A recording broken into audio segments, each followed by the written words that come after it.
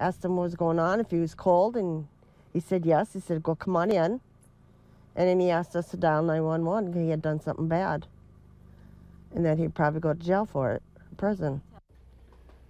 That Frazee, Minnesota woman and her husband say they woke up early yesterday morning to a man knocking at their door. They didn't know at the time that the man who asked them to call 911 would later be facing charges of second-degree homicide.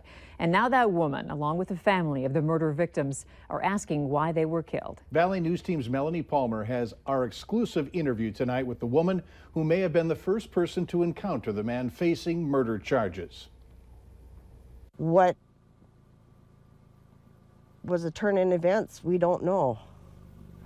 Have no idea what happened.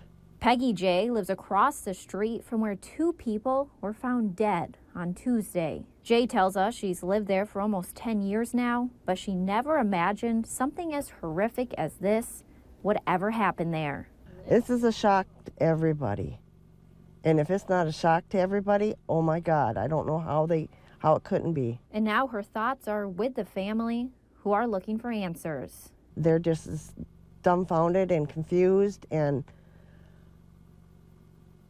why is really a question that they got on their heads today.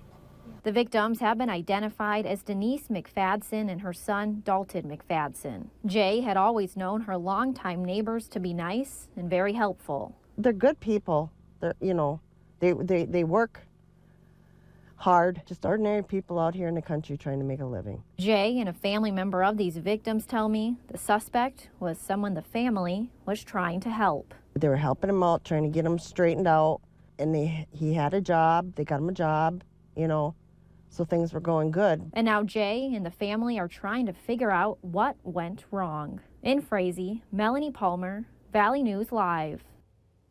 The man accused in the murders, right there on your screen, 21-year-old William Lynn Hillman. He is in custody on 2 charges of second-degree homicide. Hillman is expected to make his first court appearance tomorrow.